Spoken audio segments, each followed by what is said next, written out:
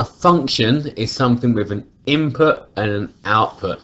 It's very, very similar to when you have a graph, y equals 2x plus 3, and you have to find the y value, the y coordinate when you're given the x coordinate. It's the same as that.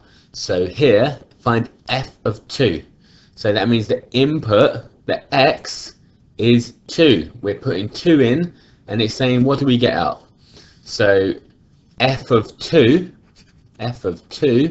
is 2 times 2, because x is now 2, plus 3, which is 4 plus 3, which is 7. Find f of minus 3. So that means this time the input is minus 3.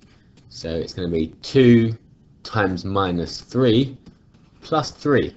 So minus 6 plus 3, that's minus 3. And solve f of x equals 15. So if the output's 15, what's the input?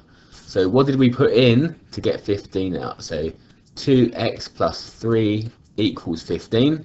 What's x? So take away 3 from both sides. 2x is 12. And then divide both sides by 2. So that tells us x is 6.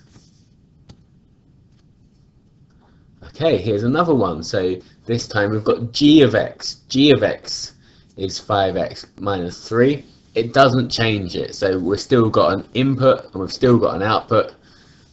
This time the function is just called g instead of f. So g of 2. So the input's 2. So we put 2 in. 5 times 2 minus 3. 5 times 2 is 10. Minus 3, that's 7. G of minus 3. So the input's minus 3. 5 times minus 3 minus another 3. So 5 times minus 3, 5 times 3 is 15. And it's negative, so negative 15. Take away another 3, negative 18. And solve g of x equals 22. So that means that's the output. What's the input? 5x minus 3 is 22, plus 3 to both sides. So that's 25. Divide by 5. We've got 5.